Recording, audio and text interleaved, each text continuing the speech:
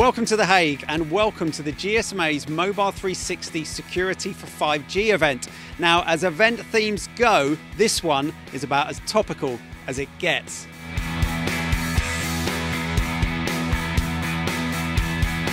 With online security breaches making regular headlines and now US-China relations engulfed by security fears over certain Chinese vendors, it was up to GSMA Director General Mats Granryd to warn against the dangers of continuing down this path.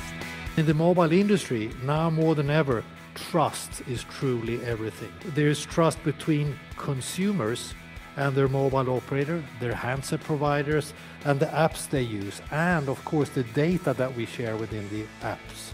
And there's trust between operators, handsets and app providers and their suppliers. And there's trust between them and governments and regulators. And then of course there is trust between nations. Without trust, especially consumer trust, we have nothing.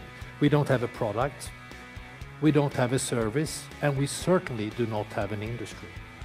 Arguably, the biggest headlines of the event were made by UK government agency, the National Cyber Security Council.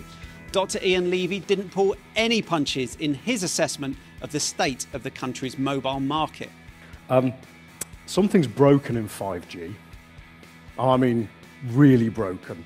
What kind of sector incentivizes a market where the leader in the market volume leader, has the security that we published in the Oversight Board report in March? I mean, that was bad security.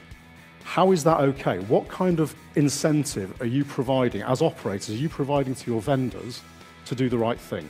As far as I can tell, none. We need to fix that too. The market's broken. So 10 years ago, we had what, 12 different vendors, something like that?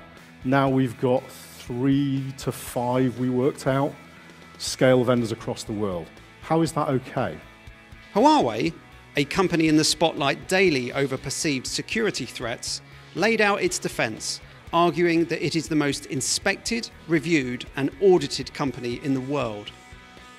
Network rivals ZTE and Ericsson also took to the stage, with the Swedish vendor calling for closer collaboration between all parties in the fight for a secure 5G world. The operator community was also well represented. Canada's Telus highlighted the need for new approaches to network and service assurance in the 5G era, with Chief Security Officer Carey Frey pointing to the aircraft industry as a great example of the direction that should be taken. Turkcell's Feridun Aktus told delegates the operator's experience suggests 3 main approaches will carry over from the IT world into 5G security: protecting endpoints, platform enablers, and the use of AI to secure the next generation networks. Swisscom, Orange Spain and Telefonica also gave insight into these issues. It's clear that 5G is going to enable a host of very cool new services, but this Mobile 360 event really hammered home the fact that 5G is also going to act as something of an accelerant for cyber criminal activity. The debate in here this week, well, it's been controversial, it's been topical, and it's not going to go away anytime soon.